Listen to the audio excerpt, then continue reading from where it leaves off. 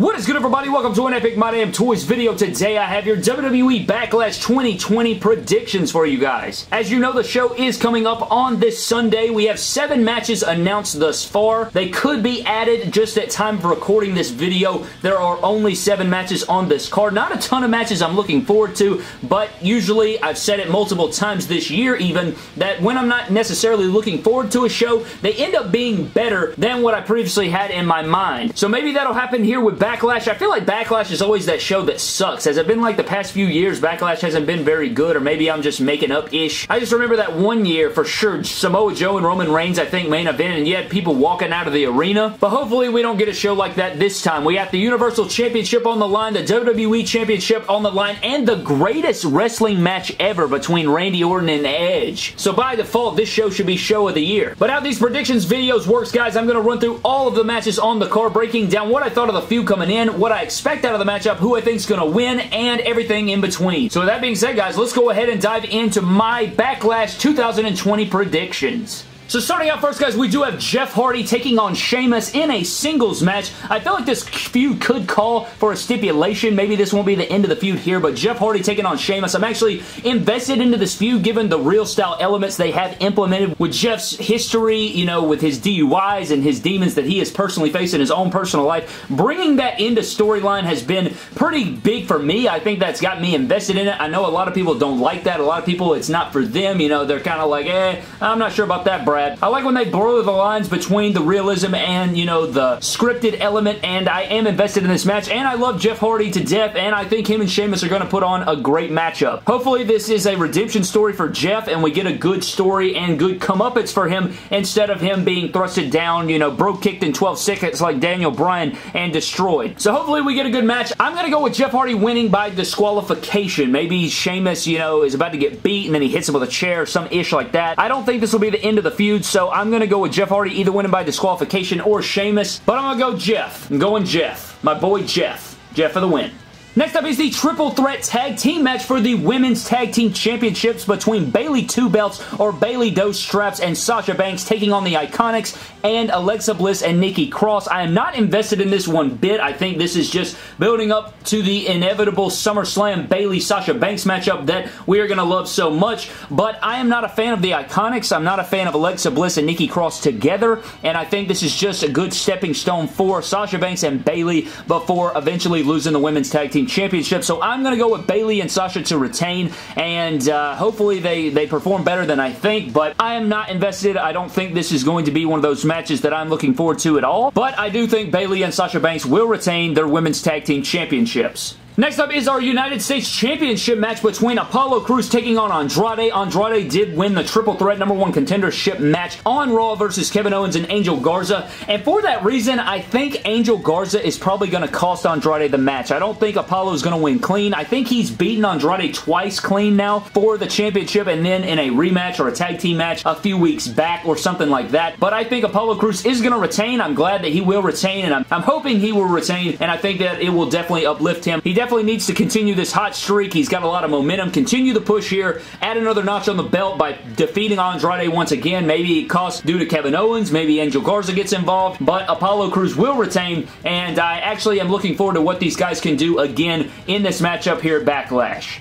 Ah, Christ. Here comes the Raw Women's Championship match. Asuka, my favorite women's wrestler in the world, taking on Nia Jax, and you guys know how I feel about Nia Jax. Probably my least favorite, so I have my favorite taking on my least favorite, and if history has anything to say about it, sorry about the little camera spin away there, stupid-ass lamp. Nia Jax has been defeated by Asuka like 7 or 8 times in their history between the two, and I think we're going to add another number to that win column for Asuka here as she will defeat Nia Jax. I think Nia Jax is just a stepping stone on Asuka's way to Charlotte. I think we're going to get Asuka and Charlotte at SummerSlam, and so I am going to go with Asuka to retain the championship, and hopefully Asuka doesn't get injured in this matchup, but seriously though, I am just not a fan of Nia Jax. I feel like just nothing. Just forget it. Not a fan of Nia. Asuka's the GOAT. She's going to retain the Raw Women's Championship, and that's the end of that. Next up is the Blue Universal Championship match between Braun Strowman, the Monster Among Men, taking on Miz and Morrison here in a 2-on-1 handicap match for the blue strap here at Backlash. And to be honest with you guys, I really don't even know how we got here. I can't even remember how Miz and Morrison started feuding with Strowman, but just seemed completely random. They were a tag team. They were going after the SmackDown titles. They lost them, and then here they are in the Universal Championship match. I don't even know, but here we are, you know. Here we are. I know they were spying on him and playing pranks on him and stuff like that, but here we are. Blue Universal Championship match between the two. Braun Strowman's definitely winning this match. I don't see them putting the strap on Miz or Morrison here. They don't have a ton of momentum coming in. It's not like, you know, they're going to take them all the way down after this or something. Braun Strowman's going to take out both guys, and it's just going to be another win for the Monster going into the summer. Now, I don't know who's going to be lined up for him following this. There's not like this huge big heel over on SmackDown in my opinion, at least right now. So my prediction for this is Braun Strowman. He's going to win this matchup, and I'm trying to think of who they're going to set him up for coming into SummerSlam or into the summer, and I just am drawing blanks on this. I'm going to be honest, I'm not very invested in this matchup. I think that we could get a potentially entertaining matchup if they book it correctly, but we'll just have to see about that. But I do think that Braun Strowman's retaining the Blue Universal title, and that will be that. Next up is the WWE Championship match between Drew McIntyre and Bobby Lashley, aka Bobby Trashley, with MVP in his corner. You know MVP is going to be down there. They could potentially book this matchup correctly. You know, I remember a few years back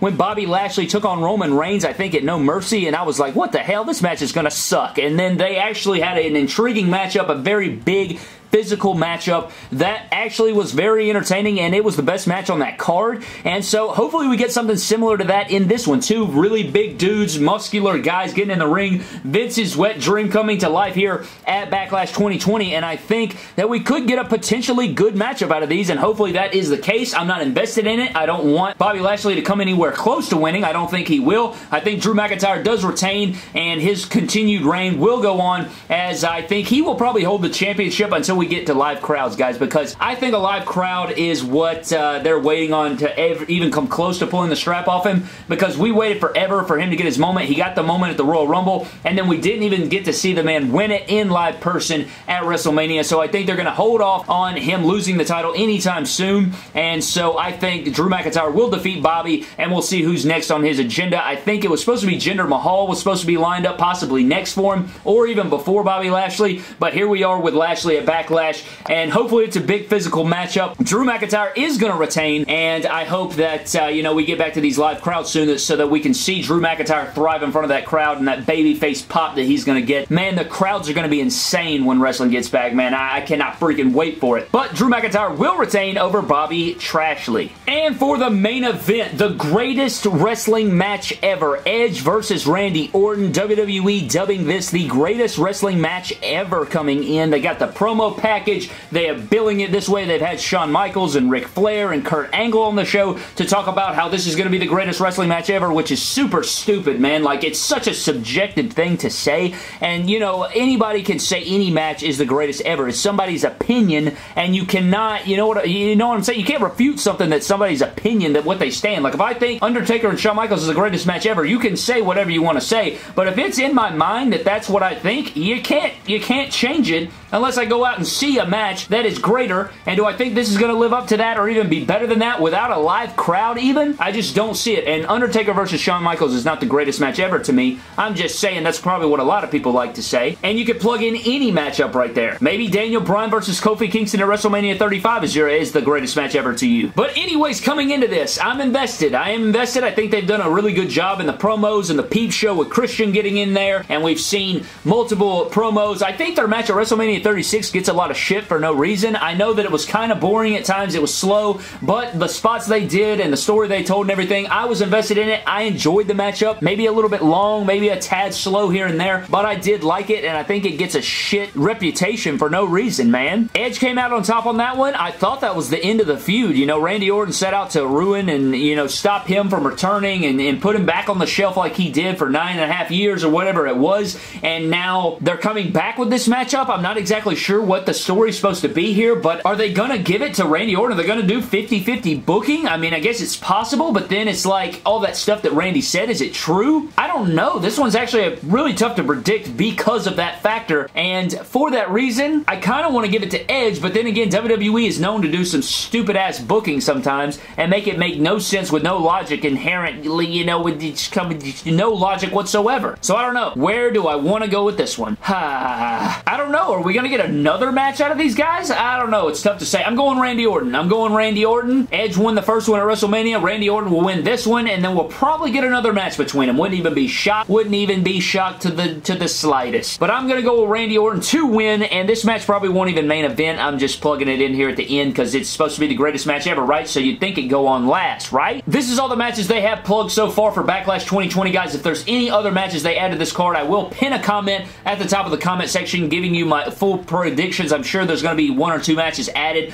Possible Rollins versus Mysterio, possible AJ Styles and Daniel Bryan or something, and possibly another match here and there. But that is going to do it for this video for my Backlash 2020 predictions, guys. Thank you so very much for watching. Let me know your predictions down in the comment section below. Subscribe to the channel. Follow me on Instagram and Twitter at MyDamnToys, and follow me on Twitter for sure if you want to see me live tweet during this show. Friday Night SmackDown, Monday Night Raw, any live show you want to see me live tweeting, definitely go check it out. You'll get my first thoughts right there on Twitter as soon as I see something, and I always put it out there on Twitter more than likely. So, but that's going to do it, guys. Thank you for watching. Subscribe to the channel. I'll see you guys in the next video.